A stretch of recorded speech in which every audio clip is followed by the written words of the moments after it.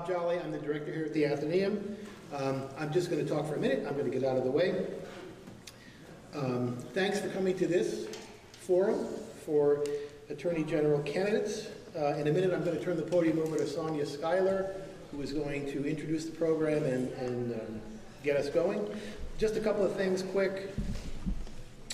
Thanks to KATV for simulcasting this, because this is bringing it to all of the people who are home, and that's a great opportunity. If you're not here live, if you're not watching at home, you're not making an effort, and that's your problem. Don't talk about it later. The bathrooms are in the basement. For those of you who don't know this building, take the elevator right there, basement level. There aren't stairs. 2 to come back up here. There are masks there. This is not political. If you want a mask, there's a pile of masks right back there. This is an excellent time to turn off your cell phone. And I use mine for a clock, but watch me go. Something, something, something, something. I'll figure this out. That's all I have to say. Please welcome Sonia Schuyler, who is a board member of the League of Women Voters of Vermont. Here is Sonia.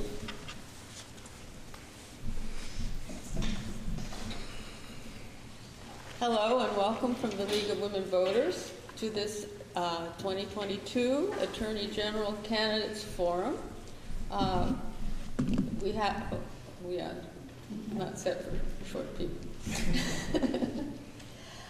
We have co-sponsors, the Athenaeum. Thanks very much for the gracious co-sponsoring and hosting of the events. Also the Vermont Commission on Women, the ACLU of Vermont, and the Women's International League for Peace and Freedom Burlington chapter.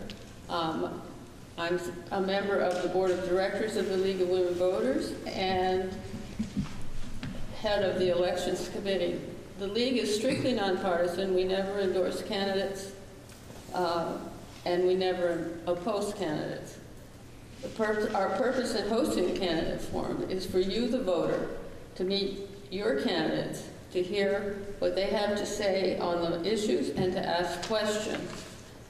We have 2 candidates running for Secretary of State. Excuse me, Attorney General. wrong forum. This is the last one. Sorry, a little frazzled. The Attorney General is the chief law enforcement officer in the state, providing legal counsel in all matters in which the state is a party or has an interest. The Attorney General's office enforces criminal, environmental, consumer protection, civil rights, and other laws to keep cities, towns, and homes safe. Now I'd like to call on Carrie Brown, who is Executive Director of the Vermont Commission on Women, who will be the moderator for this forum, and she's also on Montpelier City Council. So, welcome, Carrie. Good evening, everyone. Justice, can you hear me all right? All right, great. It's great to see you. I was in another one of these forums last week, and I was in the audience, and so it's really great to have this view of this amazing room. This building is unbelievable. Thank you so much to the Athenaeum for hosting, and thank you to the League of Women Voters and the Women's International League for Peace and Freedom in the Burlington chapter. And thank you to the candidates who are here. I'm looking forward to this discussion. All right, so the way things are going to go, actually first I'll introduce the candidates to you. So first we have Charity Clark from Williston, and we have Michael Taglavia from Corinth. And I will let them tell you more about themselves. I won't take any time talking about them. So our format for tonight is each candidate will have 2 minutes to give an opening statement, and then we will have questions that we will ask, and they'll each get a chance to answer, and they'll each have 2 minutes. We have a timer up front who's keeping track of the time, so you all can look here and see your warning signs for when you're running out of time and when it's time to stop. And then we will have questions from the audience. We've also got some questions that have been sent to us ahead of time from the public. And then the candidates will have an opportunity for closing statements. All right, are you ready? Okay, so we drew lots before this started to see who would go first, and Ms. Clark is our first one up, so go ahead. Well, first of all, thank you so much, Carrie and everyone, for being here tonight. Thank you to the sponsors and the Athenaeum. It's really wonderful to be here. My story begins in southern Vermont, where I grew up working in my family's grocery store. I stocked shelves, I ran the cash register, and I saw all kinds of people come through my line at the checkout. I saw people thriving, people on their way to work, and I saw people struggling. And I took those experiences with me when I grew up and I became a lawyer, but especially these last 8 years working at the Attorney General's office.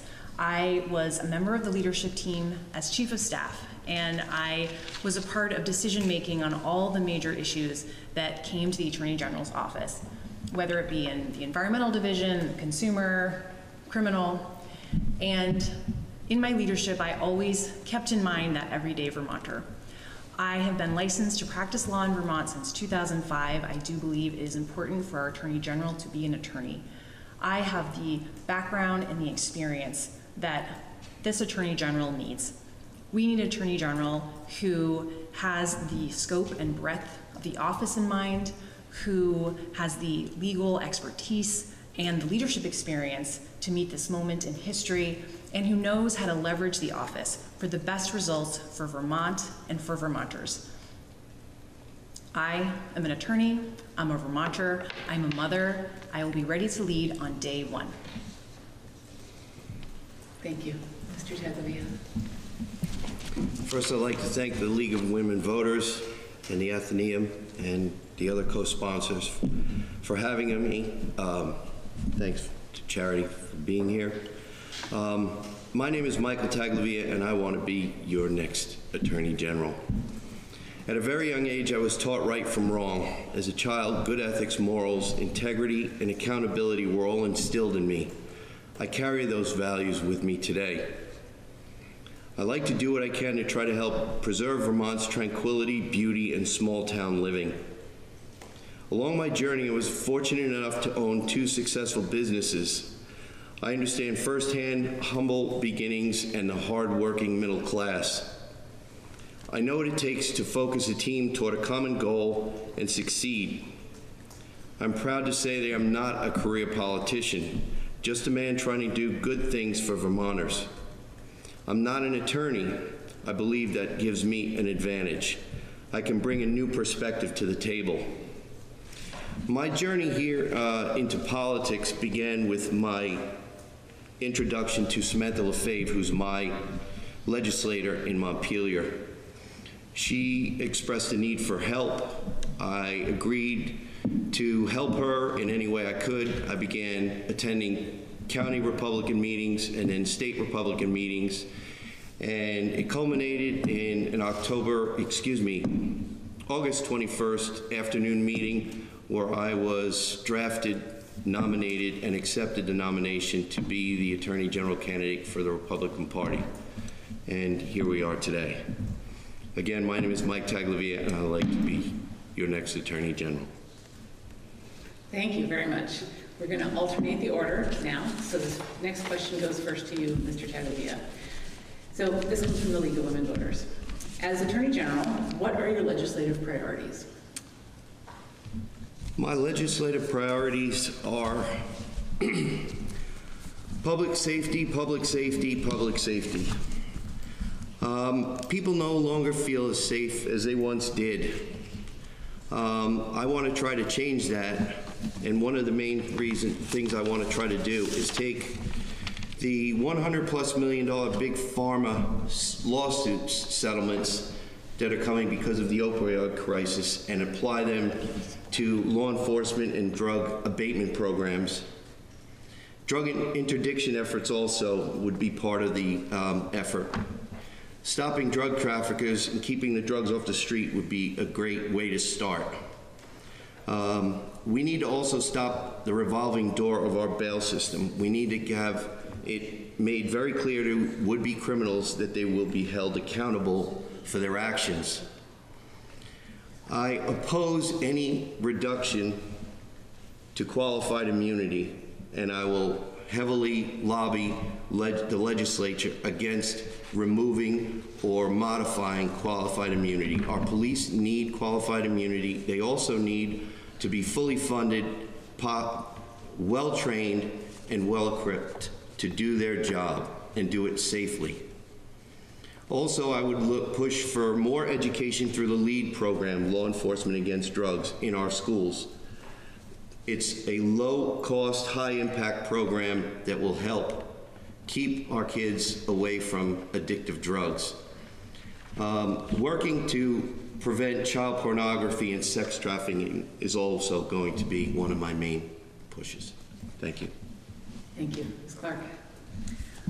One of the important roles that the Attorney General plays is supporting the legislature in their work. It is something I'm very familiar with because as Chief of Staff for 4 years, I supervised the efforts of the Attorney General to support the legislature. I was in the State House a lot and just supporting the work that we do there. I do have priorities in mind for January. The first would be to ensure that Vermont is a safe harbor for those who are seeking an abortion and for providers here in Vermont who provide abortions. I also believe strongly that we need to be living our values when it comes to global warming, make sure we're protecting our environment. That means ensuring that we are meeting the targets set forth in the Global Warming Solutions Act in terms of greenhouse gas and emissions. And the legislature has work to do in that regard. I want to be the Attorney General who can support them doing that work and making sure that policies and laws are passed to make sure we meet those targets.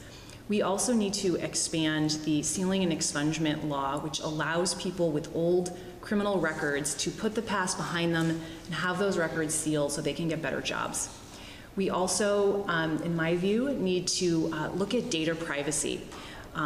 This is an issue that I have worked very closely on for the past 4 years. I co-authored a detailed memo in January that outlined a comprehensive data privacy bill that would, again, have us living our values here in Vermont of respecting privacy, but especially for children. Finally, we have in Vermont 40,000 victims of domestic and sexual violence every year, 40,000. I don't think we do enough in that area. The Attorney General's office has housed within it a commission of stakeholders that is directed by the legislature. And every year they look at the fatalities related to domestic violence. They produce recommendations related to their review, and I will zealously advocate for implementation of their recommendations. Thank you. Great. Thank you very much. All right, our next question will start with you. All right, so please summarize and prioritize the duties of the Attorney General. Well, the Attorney General, in shorthand, is the lawyer to the state, and they have 150 people working there. 90 of them are attorneys. There's 7 divisions, and it's a wide variety of divisions. There's the General Counsel and Administrative Law Division that provides basic attorney services to client agencies like the Department of Taxes and that kind of thing. There's the Environmental Division, the Civil Division, which represents the lawsuits when we're sued, the Human Services Division, the Public Protection Division, the Criminal Division, and the Appellate Division that handles the appeals to the Supreme Court. We bring lawsuits when a crime is committed. We bring lawsuits in civil court when violations of environmental or consumer law have been violated. And we support the legislature, as I mentioned earlier, and just provide some of that day-to-day advice that is needed. Reviewing contracts is not really exciting, but that's part of what we do. Thank you. Mr. Tagliabue. The Attorney General is the chief law enforcement officer for the state. As I said before, I'm not an attorney, but as your Attorney General, I will be the administrator and the team leader and helping decide where the priorities will be as far as what cases will be brought and how many people should be assigned to certain divisions. Cherry has me at a little bit of an advantage because she's been there before, but I can tell you that I am a quick study and that with the right team, and I'm sure there are a lot of people who are on the team there who will be very helpful, I will be able to keep the state on an even keel and help right some of the problems that are a big issue, like I said, with law enforcement issues in the state today. The criminal division will be one of the divisions that I want to make sure is made stronger, bolstered, and maybe even larger. And I would do that first by making the other divisions more efficient, find out where we can be made more efficient, and moving people to the criminal division where necessary before trying to go and increase the budget. But the criminal division, for me, would be the primary division to be looking at. All right, thank you. Our next question comes from the ACLU, another one of the sponsors from tonight. And we'll start with you, Mr. Tagovia. Qualified immunity is a court-made doctrine that prevents liability for government officials and employees when they violate someone's constitutional rights, unless it was clear, usually based on a prior court case, that those rights were well established. This means a court can agree, yes harm, no foul. Is it fair that individuals who are physically and emotionally harmed by the violation of their rights at the hands of police, for instance, receive no compensation due to qualified immunity because a similar case did not previously happen before? Whether you support or oppose maintaining qualified immunity, how would you address this imbalance? I would want to look at individual cases. The reason I am against even looking at the qualified immunity right now in our place in history right now is we need to be sure that we're sending a message to our law enforcement in this state, whether they be sheriffs, town police, or Vermont State Police, that we have their back, that they will get funding and they will get the training that they need. All police officers and law enforcement in this state are subject to a code of ethics, the criminal law, as well as civil law. So I would want to be able to look at the specifics of a case before I made an assessment. But there would still be ways, or still are ways, to hold an officer, a law enforcement officer, accountable if he was to be found in a violation. I think the message to the community needs to be that we want our law enforcement to stick around. We want them to be well-trained, and that we have their back. I know law enforcement are just flesh and blood men and women, just like the rest of us in this room. And I'm not saying they won't make mistakes, and where egregious mistakes are made, they need to be held accountable. But I will not make a judgment against someone without seeing all the facts of the case first. All right, thank you. Ms. Clark. All of us deserve to be safe and to feel safe. I believe, we are at a reckoning point in this country when it comes to policing. I think that's a good thing to see what can we be doing better. We are very fortunate to have folks who are willing to go into policing. I agree there is a massive shortage right now, as in many industries. It's a problem. We need to be thinking about recruiting and retention. But when it comes to qualified immunity, I really do believe in police accountability and that there should be regress for someone who is harmed. The legislature has currently instructed their legislative counsel, who's their lawyer at the State House, to do legal research and write a memo that looks at qualified immunity around the country so that the legislature can determine what qualified immunity should look like here in Vermont. I am looking forward to being a part of that conversation as your Attorney General. I think it's very important. I'm looking forward to reading that memo. I understand it's not finished yet, and I'm looking forward to reading it. Thank you. Our next question comes from the Vermont Commission on Women. And the question is, would you take any action to protect individuals who travel to Vermont to seek abortion care, or to protect Vermont-based abortion providers who care for out-of-state patients here in Vermont or through telemedicine? And Ms. Clark, you're first. No, never. I believe it is a human right to control your own body, to make decisions about your own health care, and to access an abortion.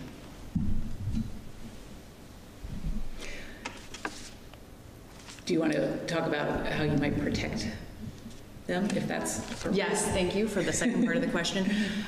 This summer, I put forth my own safe harbor plan, which, if you're really curious, is on my website, to make Vermont a safe harbor in the wake of the Dobbs decision, which stripped from us our right to an abortion that occurred more years ago than I've been alive.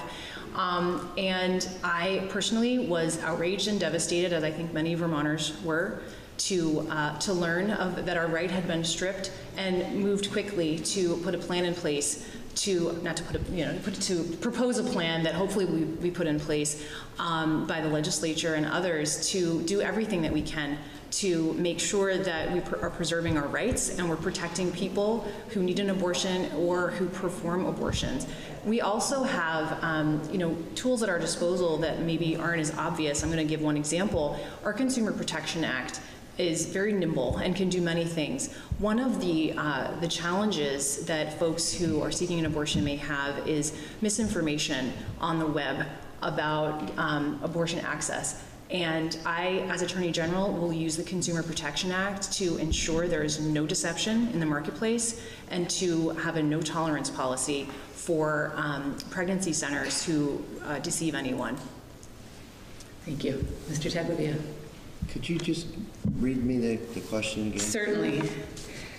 Would you take any action to protect individuals who travel to Vermont to seek abortion care, or to protect Vermont-based abortion providers who care for out-of-state patients here in Vermont or through telemedicine? I wouldn't go and seek to penalize someone traveling to the state for any reason. It's disappointing to me that we would try to market ourselves as a state to come to for abortion services. I am pro-life, but I do not believe that someone coming to the state of Vermont needs to be punished. Another thing I'd like to address is the Roe decision. What it did was it affirmed states' rights. It affirmed federalism. It did not remove anyone's right in this state to an abortion. No one in this state, the day after that decision came down, was forbidden from getting an abortion in this state. Now, that's not to say that I support that. I'm just stating the way the law is. As the Attorney General, I would be bound by the law. I would not be the king and decide unilaterally how to apply law. But I don't think that the idea of taking punitive action against someone is a good idea. But I also don't think, like I said before, having Vermont labeled as a state to come for abortion access, I don't think that's a good commercial for the state. And we're, as Charity brought up, some things that are coming up in the legislature. There will be a push to legalize prostitution, and I will lobby the legislature heavily against that. If we want to stop the drug problem in this state, legalizing prostitution will not help us stopping the drug issue. All right, thank you.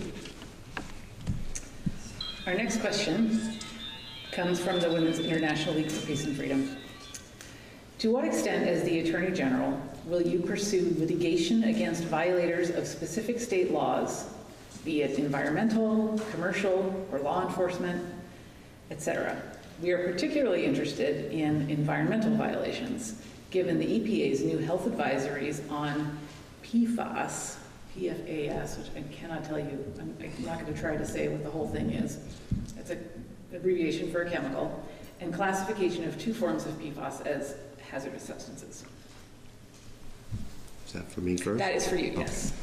With respect to the PFAS, I don't know a lot about it. Apparently those chemicals are in a lot of our everyday use products. And my first question was, what are we doing? I think a lot of our products that we store food in no longer have those chemicals in them, but they're still prevalent. I would not support completely shutting down the use of those chemicals for risk of the law of unintended consequences, where we go and create another problem. But if we know of the problems with them, we need to be pushing toward eliminating the use of them.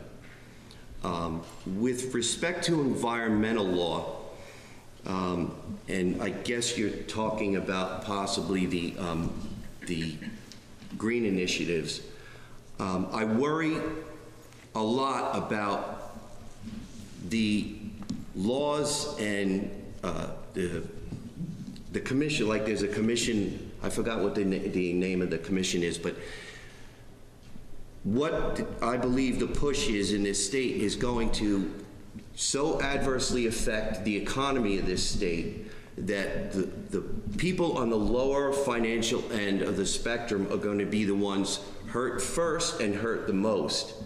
And the last thing we want to do is go hit another blow to the financial economy of this state by enforcing environmental laws before we have other options like eliminating fossil fuels and cars and trucks that burn fossil fuels. Thank you. Charity. I believe that we all deserve clean, safe drinking water, and PFAS contamination we know has been a problem, especially in southern Vermont, in Bennington County, where I grew up. And it's unacceptable. As Attorney General, I will take that responsibility very seriously and pursue actions against chemical companies and others who are polluters. I believe very strongly that one of the values we have here in Vermont is loving our beautiful natural environment, which we all enjoy together, walking, hiking, skiing, hunting. And I take that responsibility of the Attorney General very seriously. Our environmental division at the AG's office works closely with the Agency of Natural Resource and brings actions independently as well. It's something that will be a priority for me as a personal value that I have. Thank you. All right, we have another question from the League of Women Voters. How do you see your role in creating bipartisan dialogue and policy development in this extremely partisan and volatile political climate? That's a great question. As I mentioned, I grew up in southern Vermont, and you always, if you live in a tiny town with no stoplight on a dirt road next to a farm, you always get along with everyone, because if you didn't, it would just be you and the squirrels, and you wouldn't have any friends. So I've had a long life of getting along with everyone, and I think it's really important.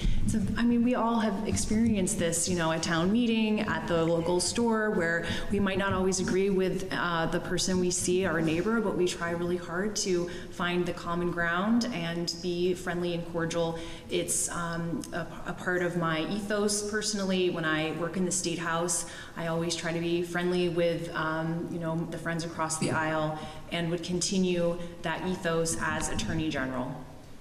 Thank you. Mr. Tenvia? The short answer is difficult.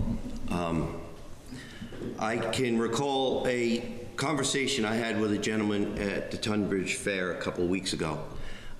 He and I were from opposite ends of the spectrum, but we had a 45-minute long discussion, and in the end, we did find common ground. I'm not saying it's going to be easy, but if we have the best interest of this state in mind, and we keep that in the forefront of our thoughts, then it should be made a little bit easier. All right, our next question comes again from the ACLU of Vermont. Police traffic stops across Vermont have shown persistent racial disparities in stops and searches of black drivers, while those drivers are less likely than white drivers to be found with contraband. We also see significant racial disparities in who is imprisoned for drug crime, among other things. How will you use the Attorney General's office to address the racial disparities in the criminal legal system? Mr. Daglia.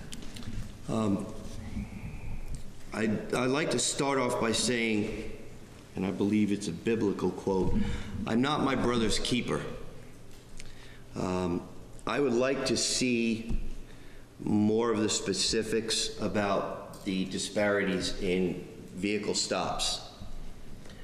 But I can say, use an example. If you were to stop a vehicle at night for a specific reason, I don't know too many police officers who can actually see into the vehicle well enough to see who the occupant is. In those type instances, I don't know that it could be classified as racially motivated stop. Like I said, I would like to see more of some of the specifics. But I know that if you were to walk into a prison and ask if there was anybody who was guilty, they would all say they were innocent. Law enforcement in the field is just one part of the criminal justice system. They present with a case with evidence, and the Attorney General and the attorneys who will be trying a case will have to evaluate the evidence to see if it should go to trial, and if it does go to trial, what the possibilities of a conviction would be. So I think we need to still look at each individual case and not look at statistics and what the statistics supposedly show us. If I was to commit a crime, then I would be the one who needed to be held responsible. And Lady Justice is blind, so everybody, including the police and the Attorney General's office, should act that way too. Thank you. Ms. Clark. I believe this is a problem that affects all of us, and all of us need to be a part of the solution, because racial disparities have no place in Vermont, and we all need to care and be a part of the solution. We are really lucky here in Vermont. We had, like a few years ago, I think a grant, and this outside organization that's a nonprofit used data to advise the legislature and stakeholders in a working group kind of process for changes that could be made to our criminal justice system. And the latter portion of that, it was called Justice Reinvestment, focused on racial disparities. That report came out in the spring, and some of the recommendations are already being implemented, I believe. One of them was to have judges and others make sure that they were doing implicit bias training, and another was to create sentencing guidelines for judges. I support that work. I was involved in that process, and internally in the Attorney General's office, one of the recommendations involved our office, and immediately phone the person responsible. It was data collection by our community justice unit, and they started doing a better job of collecting data. I really love that kind of collaboration. I think it's a great way to make progress, is to use data to push the needle on problems like this. So yeah, I would continue to take that approach and implement those policies. Thank you. You all are doing so well at staying within the time limits. It's very impressive. All right, this next question comes from the Vermont Commission on Women. Vermont has experienced some high-profile cases of women murdered by their partners or ex-partners in the past few years, which shines a spotlight on a perennial issue here in Vermont. What measures will you take to reduce domestic violence and violence against women? This is one of the marquee issues of my campaign. If you go to my website, you will see this is one of the top issues of my campaign. Domestic violence, in my view, does not get enough attention from all of us. I will be the first woman elected Attorney General of Vermont. As we know, domestic violence is a very gendered issue, and I will take it incredibly seriously. Before I mentioned the commission that's housed within the Attorney General's office called the Domestic Violence Fatality Review Commission, and they give recommendations every year. And I will make sure that those recommendations are implemented. And I want to, since I have time, and I already mentioned this commission in the report, I'll give you a couple of examples. One of the examples is, and progress every year is made, but we got to do better. One example is that when an abuser has a relief from abuse order against them, a judge has the authority to take their firearms away, but thought wasn't given previously enough to the idea that this person might be staying in a home where there's firearms that belong to someone else, and that is actually a danger. So that was one of the recommendations of the group of stakeholders in this commission. And there's more involved. They're not all legislative related. I plan on participating meaningfully in their work. And I also plan to continue what I've been doing on the campaign trail, which is going around the state and meeting with organizations that serve domestic violence survivors, that house domestic violence survivors in shelters, and advocate for changes and improvements to help the issue of domestic violence. Before my time is up, I want to note that half of homicides every year relate to domestic violence. So if you care about public safety, you have to focus on domestic violence because it's literally half of the homicides in Vermont. Thank you. Mr. Tagliavia. I don't know a lot about the statistics, but we've all seen or heard about how we know somebody or know somebody who knows somebody who's a victim of domestic violence, or, like Charity said, they wind up a victim of homicide because of it.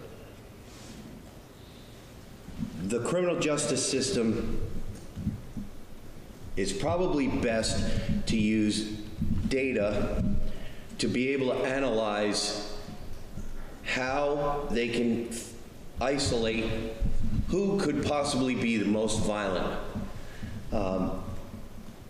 Domestic issues, any police officer in the field will tell you, is one of the most sensitive calls they could make.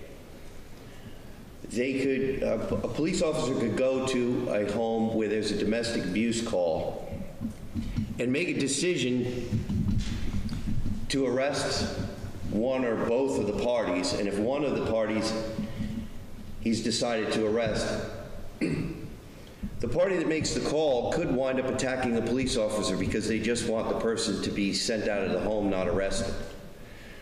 It's a really tough issue, and it's not a one-size-fits-all. That's why the criminal justice system, including the judges who would put a protective order in place,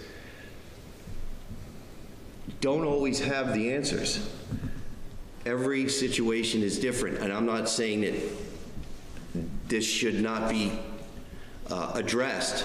It's just a very difficult situation, and I think some of the mental health community should be involved in some of the assessments to try to keep people safer when it comes to domestic abuse. Thank you. We'll have one more question from our sponsors, and then we'll go to audience questions. You've sent quite a few up here to me, so. All right, this question comes from the Women's International League for Peace and Freedom. Will you take steps to protect documented and undocumented immigrants in Vermont from harmful or unlawful immigration enforcement practices? If so, how? If not, why? Mr. Tagliavia. I would like to know what someone describes as an unlawful practice. If you're talking about abuses of illegals like low wages or something like that, that would be something that needs to be addressed. But in this day and age, Vermont, like all of the other states, are border states. And I think that one of the ways we handle the abuses that may or may not have occurred is to enforce our immigration laws. I don't know that our immigration system is broken, rather the people implementing the system are broken. I believe that if we have a secure border, that there will be less of the crimes that you brought up in your question. I believe the best way we handle that is to have a secure border and not having any illegals in the country, or if we find them, that we do take measures to deport them. Thank you, Ms. Clark. I consider myself to be a humanist. I believe in people. I believe in people who are undocumented, and I think it's really important that we acknowledge that we had, a difficult 4 years under the Trump administration, where a lot of the policies that were put forth by that administration were not, didn't come from values that we share here in Vermont. The Attorney General plays a really important role on the national stage, joining other states who are like-minded with taking action, with joining lawsuits, with filing amicus briefs, which are friend of the court briefs, and comment letters in various cases. When it comes to immigration issues, our Attorney General, while I was Chief of Staff, joined lawsuits and other actions that other states had to try to prevent some of the harm that occurred under the Trump administration. Should that level of harm or any harm to people who are undocumented in Vermont occur again, I will absolutely join forces with other like-minded states and attorneys general to make sure that our values are being reflected and our voice is being heard. Thank you. All right, we will start with a question that came in by email ahead of time. Will you support a comprehensive revision to the 1987 State of Vermont policy on solid waste disposal and related treatment of landfill leachate? I think that, what year did you say that was? 1987. There's no context given here, so this sounds like a quiz question. It's not meant to be a quiz. If you don't know about what that law is, that's okay. Well, if it has to do with leachate, which means some sort of pollution from a landfill, since we have better scientific practices now than we did back then, it would probably be a good idea to revisit the statute. We have better ways of measuring pollutants, whether it be in groundwater, air pollution, and such. It's always a good idea to revisit laws for a lot of reasons. In the tech age, in the internet age, we have other laws that don't even take into consideration the internet and stuff like that. So it would be a good idea to revisit a law that would be that old. If we're looking to prevent pollution from landfills and stuff like that, if we have the technology, we should do it. Thank you. For me, I don't feel like I know with specificity and context enough about that to really answer it. I want to express a value that I have, which I shared earlier, of wanting to protect Vermont's environment. But there's a lot of considerations that go into an issue like that, and I'm reluctant, without researching it, to state an opinion. Thank you. All right, this next question is a two-part question, so it's really like two questions in one. Okay, so sharpen your brains. If the legislature considered decriminalization of drug possession, what would be your position? And then also, what is your view on safe injection sites? And this person writes, assume in both cases that these changes would include increased treatment. So, decriminalization of drug possession and safe injection sites. And this is me. Yes. So here's the thing with decriminalization. I don't view it as just decriminalization. I think we should call it treatment and decriminalization whenever it's mentioned, because I think that's the thought behind it. My initial view on this is that we've had a war on drugs for 50 years, and for 50 years it has failed. We need to be moving from a punitive model to a treatment model. treatment and decriminalization obviously takes that into consideration, but let's talk about the treatment. It's not just, drug addiction treatment, it's mental health counseling, it's job counseling, and all of those wraparound services need to be in place, in my view, for a treatment and decriminalization model to succeed. So that's my answer to the first question. The second question is about safe injection sites or harm reduction sites. I believe that there's not one person in Vermont who hasn't been untouched by the opioid crisis. All of us know someone, have a neighbor, a loved one who has suffered from opioid use disorder. I personally have, gone around the state in my campaign, and I've met with mothers and fathers and others who have lost children and loved ones to the opioid crisis. To do nothing is unacceptable. As for specifically the concept of a harm reduction site, if there were agreement from the federal prosecutors that they weren't going to prosecute, and there was a excuse me, a local community partner who was willing to host, and there were those wraparound services, and a community wanted to do that, I would absolutely support that. Thank you. Mr. Tackleton. Could you just repeat it one more time? Sure. The first part. Yeah. If the legislature considered decriminalization of drug possession, what would be your position? And then what's your view on safe injection sites? My view is I would lobby hard against decriminalization.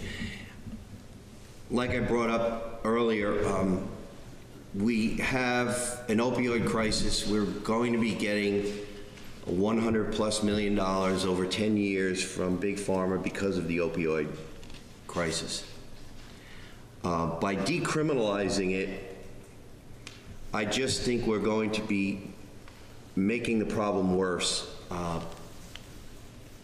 I don't think that's a good idea. I just don't, and I would lobby hard against it. As far as safe injection sites, I agree in part with something that Charity said. I think that people need, if they have an addiction, they need counseling. They need to not feel stigmatized, but they also need someone who is going to help them get away from their addiction. And, excuse me, if we are just going to have sites where someone can just go and get a clean needle to get a fix, I'm against it. I do definitely support sites that would provide counseling, and it would be an agreement upon the person who was going to the safe injection site for needles or to get their whatever their drug of choice was, but they would need to enter into an agreement where they were going to try to start on treatment.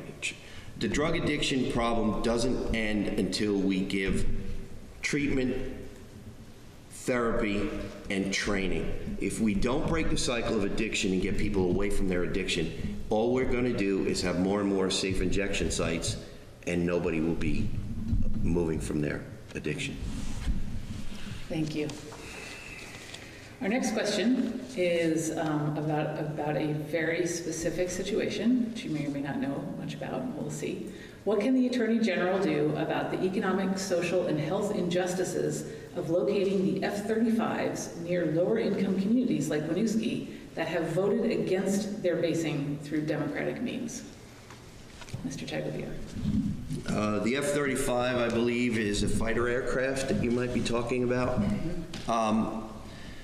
My first question is the facility where the F-35s are going to be housed, is it something that's been there for a very long time? If it's been there for a very long time, I wonder if it's just a problem that for some reason the military might be the target and not the F-35 or noise. We've seen this play before where people move in next to an airport, and next thing you know, they're complaining about the airport. I don't know all of the specifics of the situation you're talking about, but in the interest of national security, seeing as the F-35, I believe, is an integral part of our armed forces, I think it would be a good idea to take a good look at it before we decide that we don't want the F-35s. That is not an area that the Attorney General has authority over. It's not something that the Attorney General would be a part of deciding or controlling. All right, thank you. All right, this next question. Both state and federal laws have been passed requiring equity in insurance coverage of mental health care, but we do not have equity. What thoughts do you have regarding what the Attorney General's office can do about this, and what would you do if heading the office? I'm going to talk a little bit about just mental health care generally, because I don't think that we have like a great role on that specific issue. But I mentioned, when I was mentioning the 7 divisions of the office, I mentioned human services. Within the human services division of the office, we have many lawyers who service the different departments within the Agency of Human Services, mental health being one, Department of Children and Families, corrections, and so on. And that is an area where we get to provide the legal services. We don't have a lot of, independent discretion, but we are the ones who have the expertise to support the department. We do a lot of that at the Attorney General's office, and it's great work, it's important work, and the lawyers are sort of sprinkled across state government. The other area that I'll highlight, I just think is so important, is the Community Justice Division. Within the Community Justice Division, there's really 2 branches. One liaises with organizations and the legislature on some of these topics we've been talking about tonight, and the other oversees our pretrial services and court diversion program, which is a very successful program we've had for 30-something years, I think, that helps folks with lower level crimes get diverted to the treatment and the counseling and the support that they need, much lower recidivism rate, and it's really successful. We're really proud of that program, and we can learn a lot from it and from some of the restorative justice models that they have there. Mental health treatment being a common theme that we talk about when we talk about public safety. So that's why I flag it in response to that question. Okay, thank you. Mr. Tacubilla. The mental health community in this country, not just the state, I believe for the past 50 years or more, I don't think has been serving us very well. I think one of the better ways that we could possibly improve is to, with, like Charity said, the division in the Attorney General's office, make it more available to people so that they understand what their ability to get treatment is, so that we don't have the problems. The other thing also would be to have in the criminal justice system a way to make an evaluation so that someone with a mental health issue doesn't get caught up in one side of our criminal justice system when they should be getting help for a mental illness that might keep them indefinitely out of the criminal justice system. Thank you. All right, this next one is also another kind of specific question. Would you support a lawsuit against Monsanto Bayer demanding compensation for damages incurred from the use of their product, PCB? This would be specifically for the cost of testing and remediation of schools in Vermont and potentially health costs for those harmed by PCBs. Mr. Taglio. I think if it could be shown that there was direct evidence, it would be supported, but I think it would be very difficult to see that there was direct evidence. So I hesitate to say whether I would or not without more information and more direct direct knowledge of a certain situation. Okay, Ms. Clark. You know, I've mentioned many times tonight my feelings about, safety and environmentalism. I, of course, if it was justified, would feel comfortable bringing a lawsuit against the manufacturers of PCBs. And, we have a situation right now that a lot of schools are being tested. And as Attorney General, will monitor closely the testing of those schools and other public buildings, and would not hesitate to take action if justified. All right, thank you.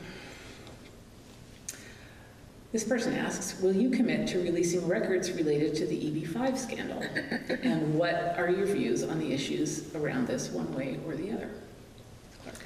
As Chief of Staff, I oversaw the work that we did in the Attorney General's Office of Public Records Act requests. And with regards to the EB5 lawsuit records, it's important to just remind you that the Attorney General is the attorney to the state, and when the state is sued, the Attorney General defends the state, and that is the dynamic occurring in the EB5 lawsuit. When, we all know this, even if we're not lawyers from the movies, but when there is an attorney-client relationship, there are documents and communications that are, quote, privileged, and because they are privileged, they are exempt from the Public Records Act, and those records have not been released because the client does not wish to release them. The attorney-client privilege belongs to the client. With regards to the EB5 records specifically, there is a plan in place to release those records once the lawsuit is over. As Attorney General, I will stick to that plan. I think it's a good one, and look forward to one day that lawsuit being over and releasing those records. Okay, thank you. Mr. Taglia. I think transparency is one of the things that we must have if we're going to have the people we serve, the Vermonters we serve, trust us as people who are employed as they're parts of their government. I'm concerned that the EB5 scandal, if the records are held until it's quote unquote over, will the taxpayers of Vermont have any recourse? We need to know if there was public corruption. I think the Vermonters need to know, and the sooner they know, the better. I understand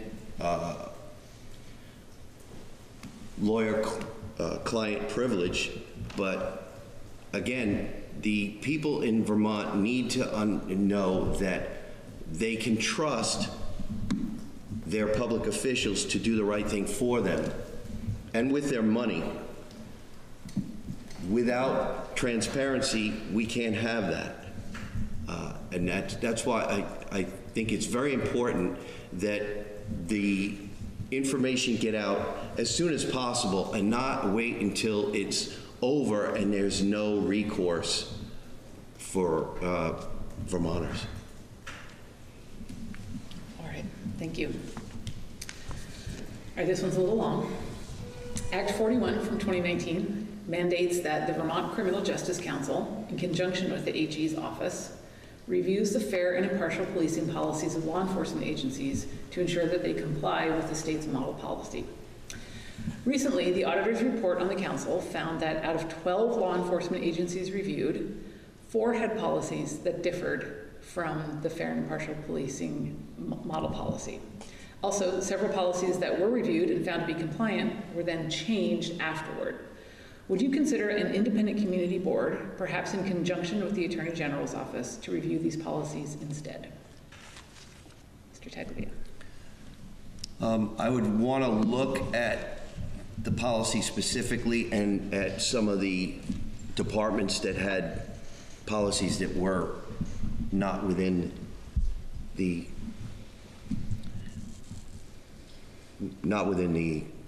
guidelines. I don't know that adding a civilian board would be the right way to do it.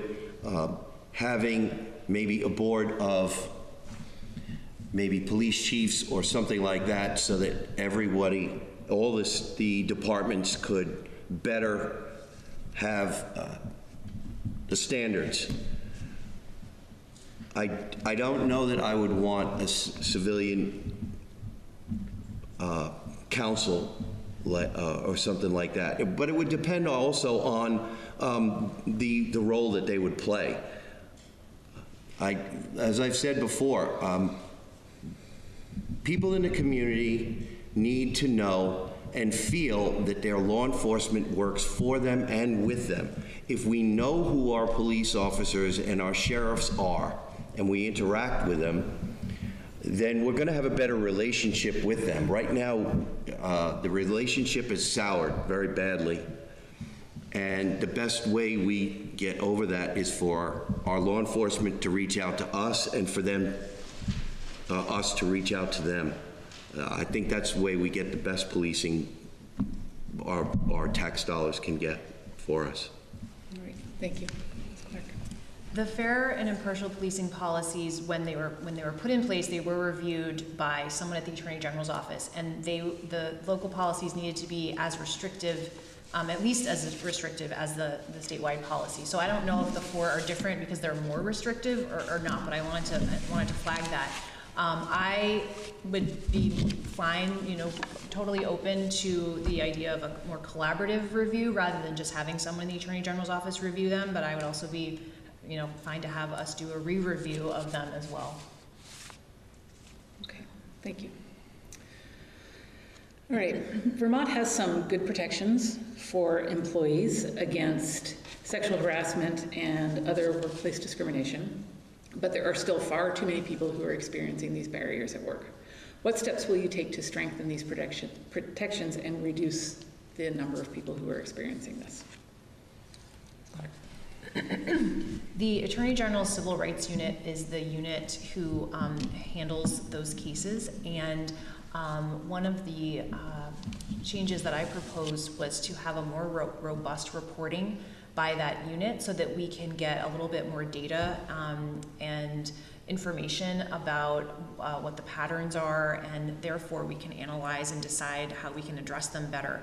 Right now, that unit does get out into the community to provide education and is a resource for the legislature regularly. I will encourage that, and to the extent that the celebrity of the Attorney General is helpful, we'll accompany them as they do their work. It's really important work, and the unit is doing a good job. They're pretty small, and I'll always make sure that they have enough resources to do the work that they do. But I do think that data collection is really important because it can just inform changes to do better. Thank you. Mr. Taglia. I think one of the best ways is to educate the public that the Attorney General's office actually has a unit that can handle these kinds of things and make it more accessible, if it's not very, so that anyone who has experienced sexual harassment feels like they have a place to go. I think Charity and I are in agreement on this. But I think part of it is, if I've never been a victim of sexual harassment, so I don't know, but if someone is a victim, sometimes they feel isolated. So if somehow in the workplace where some of the other postings are about employees' rights, that should be made more prominent so that employees actually know that they have an advocate in the Attorney General's office if they find that they need that. Thank you.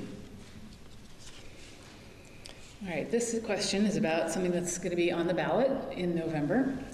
Proposal 2 for amending the Vermont Constitution would prohibit any form of slavery or indentured servitude. Please describe forms of slavery or indentured servitude that still exist in Vermont or the U.S. that you are aware of. If this proposal passes, how will it impact the Attorney General's office, and what leadership would you provide to enforce it? Mr. Taglia. I don't know that I know of any type of slavery or indentured servitude. And I don't know, the only thing that comes to mind when I read that is, could indentured servitude, or could, what's the word I'm looking for? Oh, I'm drawing a blank.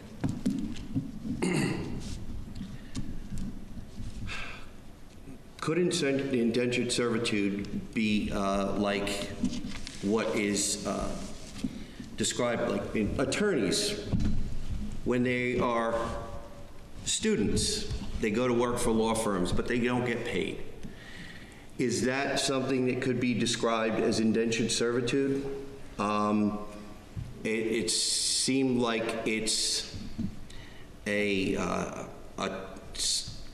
kind of a time-honored tradition where you go and you work for no pay, but you get all of the experience, for instance, at a high-powered law firm, but when you leave school, that's one of the first places you could wind up with a job. That's the only thing I could think of that could possibly be called indentured servitude. Could you repeat for me the other part of the question? Just what impact would it have on the Attorney General's office if it passes, and would you do anything to enforce it? Again, that would have to depend on a case-by-case basis. Okay, thank you. Ms. Clark. I will be voting yes on this. It's something, we grew up in Vermont being told that, we were the first state to ban slavery. That's part of our lore. And to realize it's not that simple. It's disturbing. I'm glad that we're clearing it up. And I think it's easy to think, well, this is just pointless. This isn't really happening. But the truth is, there are parts in this country, there are places in this country where incarcerated individuals are not being treated in a way that I think is fair, and in many, many, many ways. And this is one of them, where they're not being compensated for work that they're doing, and it is upsetting. I think it's good here for us to be codifying in our Constitution the values that we have, and then living by them. So I'm pleased to be voting yes this November on this one. Thank you. My next question, how will you lead the state in developing appropriate systems to track and publish data on prosecutor conduct? That is, charging decisions, diversion recommendations, bail recommendations, plea offers, and sentencing recommendations by race, ethnicity, gender, age, and indigency to identify racial, gender, and class disparities in prosecution. Well, as I mentioned earlier, I had met with internally once we got the report that recommended that we do a better job of tracking data like that, and I had met with that division and suggested we start, tracking that data. It wouldn't be a burden, and I think that they probably have already started doing that. One thing that we always want to be mindful of, not so much in this case, but I just want to say, because I was thinking about it with the civil rights case, is sometimes people have a right to privacy and don't, we have a very small state, and sometimes to say, oh, one person of this particular race, something happened, it really feels like you're violating their privacy, because everyone in that community might know who you're talking about. So I want to acknowledge that, and that would obviously be avoided. But the truth is, I'm a big believer that when you collect data, you're going to have more information to adjust policy and laws to reflect what's actually happening. And if we want to do better when it comes to racial disparities, we really want to make sure that we have that data. It's helpful. Thank you. Mr. Tagliavia. I think it would be a good idea to track, to be sure that we're not missing anything in the law that needs to be addressed, to be corrected, to make sure that we are not adversely affecting someone because of their race. But I think also tracking that kind of data also can be helpful in actually preventing us interacting with individuals in the future. If we actually know through our data collection what we're looking at, so that we can actually make a difference and be better serving Vermonters. And I think the best thing we could do to serve people in our communities is to be blind to a lot of the data that we're collecting. Like I said before, Lady Justice is blind, and it's the good thing. Thank you. All right. How will you use the Office of Attorney General to address poverty and wealth-based disparities in our criminal legal system? Mr. Tagovia. I'd have to see what exactly the question is trying to address. I don't know that the Attorney General's office is seeing wealth-based disparities. I'm not sure exactly what the question is trying to address. Okay. Ms. Clark? Can you reread the question? Sure. How will you use the Office of Attorney General to address poverty and wealth-based disparities in our criminal legal system?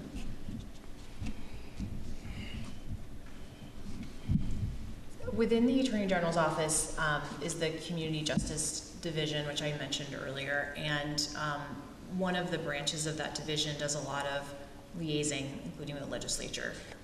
They advocate for reforms that we feel are necessary, and they work to help educate when necessary. We have a wonderful citizen legislature, and sometimes it's helpful to have a lawyer in the room who can provide that information. So right now, the office is probably formulating their plan for January when the legislature starts. I'm really looking forward to being a part of that work to identify what areas we will be focusing on specifically when it comes to necessary reforms to the criminal justice system, and being mindful of the disparities that we know about, and one of those being income-based. One of the issues that has come up a lot is bail reform. I believe bail reform is necessary. It relies on income rather than risk, and I think it's a better way to rely on a risk-based system. All right, thank you. So this next question is about elections, and let's see what the Attorney General, what the connection to the Attorney General's office is. Accessible and secure elections are critical for our democracy. Please outline concerns you have about elections in Vermont and what you might do as Attorney General. Clark. We are so fortunate in Vermont to have a very accessible, open election system.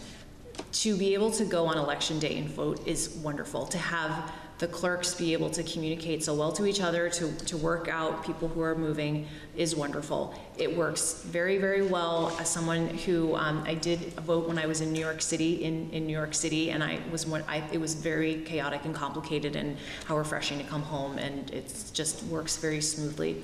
One of the issues that is important to me is that we maintain this system. It's not a system that the Attorney General's office runs. It's something the Secretary of State's office runs. But the Attorney General is called upon when there is something, fishy going on. And there was an example of that in recent history, and it was concluded that the person was trying to test the system to see if it worked, and it worked because he was caught. Here we are in 2022, and we'll be voting again in November. I serve as a Justice of the Peace in my town, although I couldn't do much because I'm running for office, so I'm not allowed to. But in the past, it's been really just wonderful. I'm a big believer in our system here in Vermont. The Secretary of State, like Charity said, is responsible for the elections.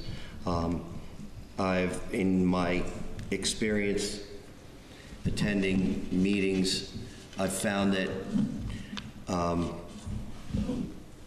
the BCAs, the local towns, have done a good job of maintaining the elections, although I know that there are some boards of civil authority that have expressed concern because they need a little bit more help to maintain voter rolls and stuff like that.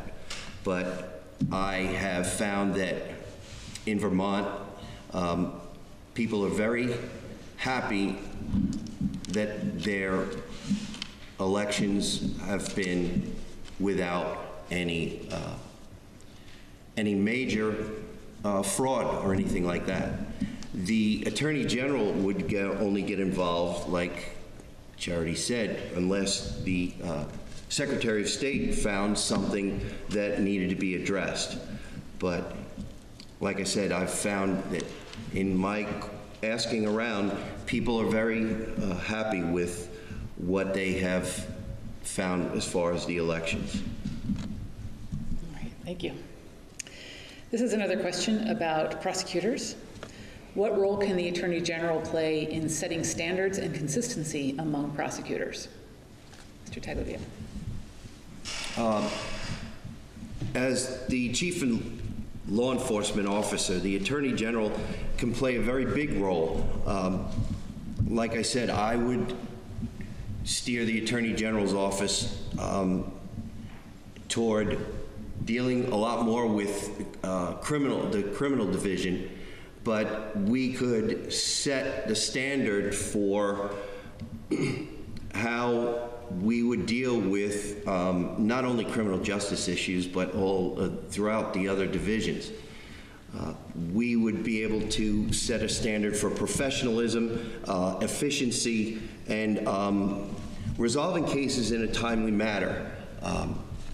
I recently spoke with a couple who had an issue where they found themselves very frustrated because of the length of time an investigation wound up taking.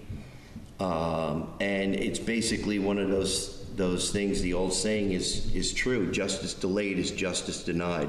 So where we can, we need to be sure, without rushing and making mistakes, see to it that the people who find a need to have the Attorney General's office involved have their issue resolved as quickly and as timely in a manner as we can possibly make that happen. Thank you. Clark. I have a great deal of respect for the state's attorneys, the county prosecutors, who have concurrent jurisdiction at the Attorney General's office with those county prosecutors. And we try to work very well with them and would continue that. The prosecutors on the county level are part of a state, organization, the Attorney General, the state's attorneys and sheriff's organization. And we try to work closely with them as well. The Attorney General does not, however, oversee the county prosecutors. They're independently elected, 4-year terms, and we work alongside them as a colleague. And to the extent that we can be helpful, because our office is it's bigger than most of almost all, I think, of the state's attorney's offices. The criminal division has maybe 10 or 15 people in it in our office. And we always try to help each other out and have that colleagueship and collaborate in the legislature as well on issues. And I would want to certainly continue that collaboration and that colleagueship as Attorney General. Thank you. All right, we have one more question and then we'll go to closing statements. And this is one that you've touched a little bit on before. It's a sort of a broad question, but perhaps you can go into some specifics. How will you hold corporations that pollute our air, soil, and water accountable? Clark. Our environmental division it's excellent. They are very devoted and they just have a lot of smart, hardworking, and incredibly competent attorneys working there. They work really well and closely with the Agency of Natural Resources, and I'm really proud of that division. They're just wonderful, and they do great work. They also testify in the legislature really well, just so much knowledge there. Because this is a personal value that I have, it's really important to me. Environmental issues are another marquee issue for me. I will absolutely be making sure to the full extent that I can that we are protecting Vermont's natural resources, beautiful lakes, rivers, forests. It's really important, and it's an important role that the Attorney General has. In terms of specifics, I will also note that there's a good way to use the Consumer Protection Act to protect the environment. And we have done that in a greenwashing case that we brought against the fossil fuel company. And I won't hesitate to think creatively about using all of the laws at our disposal to hold polluters to account and to make sure that we're doing everything we can to protect Vermont. Thank you. Mr. Tagliavia. In cases where it's been found or there's evidence that there are polluters, there is a pollution issue, I would by all means go to the ends of the earth to prosecute any corporation that winds up trying to get away with pollution, polluting whether it be the water, the air, or the soil. I just would be cautious to be sure that we were not being heavy-handed in the sense that we were trying to be signaling that we don't like a certain industry. If there is actual negligence or intent, then by all means I would not hesitate. But I would not be an advocate to take action against an industry, no matter what it was, to try to close an industry down because I had a personal animus or something like that against it, or make the Attorney General's office do such a thing. But pollution, we have laws that need to be applied to everyone. Everyone is equal in the eyes of the law, and corporations are going to be held accountable just like individuals would be if they run afoul of the law. Right. Thank you. We have one more audience question, but I think we're out of time, unfortunately. Sorry. You covered such a range here. Your questions have been amazing. Thank you all. So it's time for closing statements. And Mr. Tagliavia, you have 2 minutes for a closing statement. Like I said earlier, I'm not an attorney.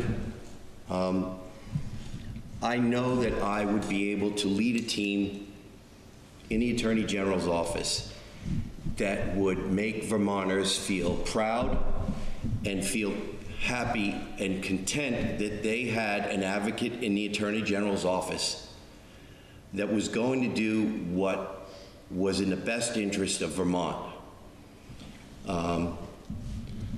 I am a relatively new resident to this state, but I have been in a quest to find rural life and a rural lifestyle that I have found that I really enjoy in Vermont.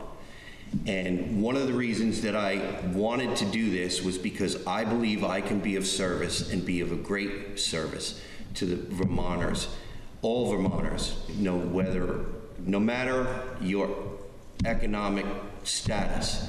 I live on a gravel road on 115 acres in a log cabin. There are probably 6 camps on my road. And I enjoy this type of lifestyle. And I am going to do everything I can in my power within the law to help preserve the beautiful Vermont lifestyle. Thank you. Ms. Clark.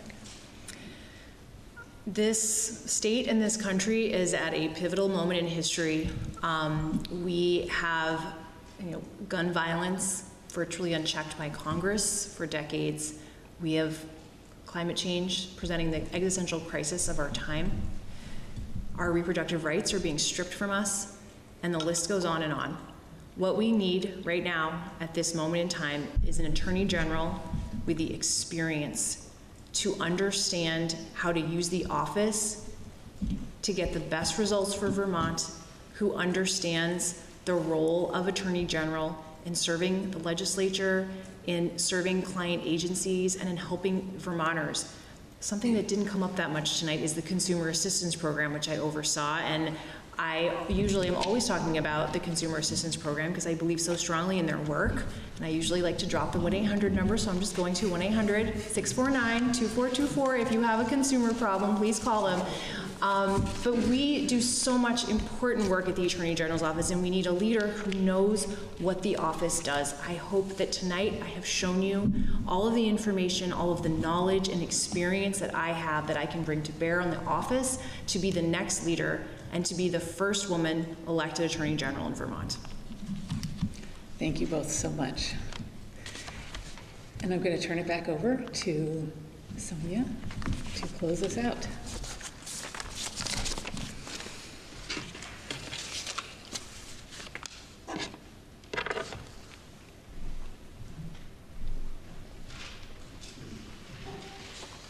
On behalf of the League of Women Voters, I want to thank you all for coming, thank the candidates for their lively response to a wide range of questions, to Kingdom Access Television, who is recording this program and streaming it live, to the St. Johnsbury Athenaeum, and our other co-sponsors, the Vermont Commission on Women, the ACLU, and the Vermont Women's International League for Peace and Freedom. And being the League of Women Voters, I want to remind you all that if you are an active voter, you should be receiving your general election ballot in the next few days. You can vote it, you can mail it back to your town clerk, you can drop it off at your town clerk's office, or you can take it to the polling place with you on election day. Make an effort, make a decision, make a difference. Every vote counts, and we know that to be the case in Vermont. So have a good night.